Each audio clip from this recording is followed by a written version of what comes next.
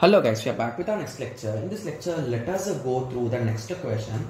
Okay, so this question belongs to GATE CSE 1990 guys. It's a far older question if you ask me. Okay, yes.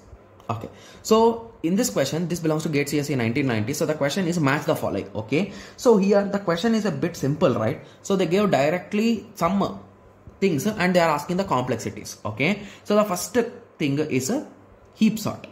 Okay, so how much complexity does heap sort construction takes? Okay, similarly construction of a hash table with linear probing.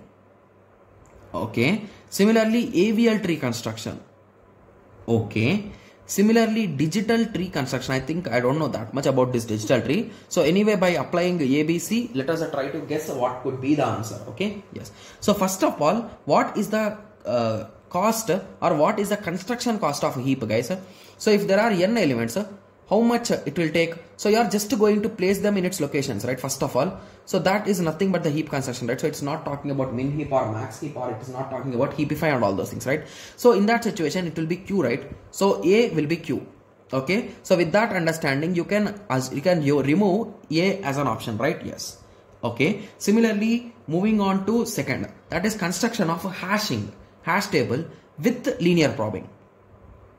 Okay, so mostly I think it is with respect to worst case.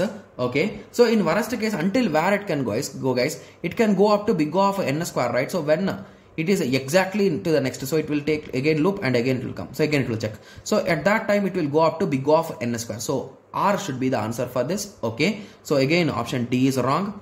Similarly, moving on to AVL tree construction. Okay, so if you recall, AVL tree is a complete balanced tree, right?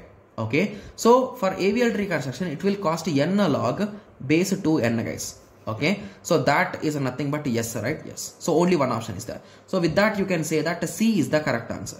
Okay, so I did not even try to understand what is this digital tree construction and what is the value, right? Yes. So now I hope everyone got a clear idea, right? So how exactly you can solve these type of questions. Okay, so in the next lecture, let us continue with the next question. Thank you. Thanks for watching. Like, share and subscribe for more awesome videos like this. Thank you.